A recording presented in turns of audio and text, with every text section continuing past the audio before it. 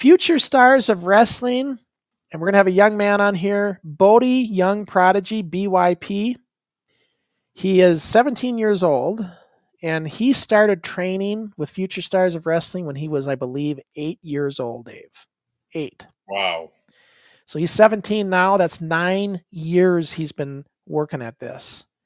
This kid is something else, guys. He's the talk of the town right now in Las Vegas. And not only is he coming on with me, Dave, the owner of the company, Future Stars of Wrestling, Joe DeFalco, will be joining him to talk about the kids training program that they have there. They train kids right now to this very day. They've been doing it. And that's what the whole purpose is. We're bringing them on, is we want to talk about all that stuff and kind of hear from Bodhi himself on how this journey's been for him.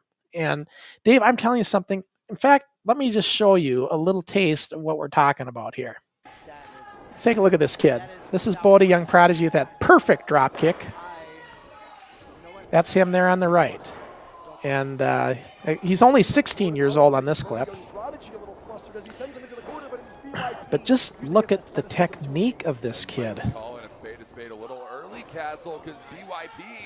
Look at this beautiful lucha arm drag. I mean, you talk about crisp, you talk about timing. Look at this stuff. BYP up to the top. You'll notice the lucha influence from Bodhi Young Prodigy. Floating like a feather. That's pretty incredible stuff. Oh, yeah. And that drop kick, I mean, you know me, I'm a drop kick guy.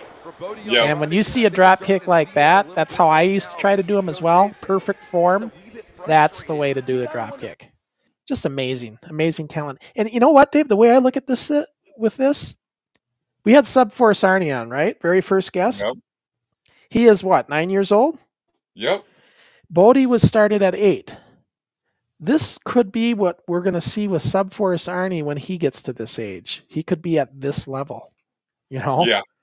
Think about that. I mean, this is the advantage. This is what you get when you train at a young age. This is why starting professional wrestling at 7, 8, 9 years old is a good idea, everybody.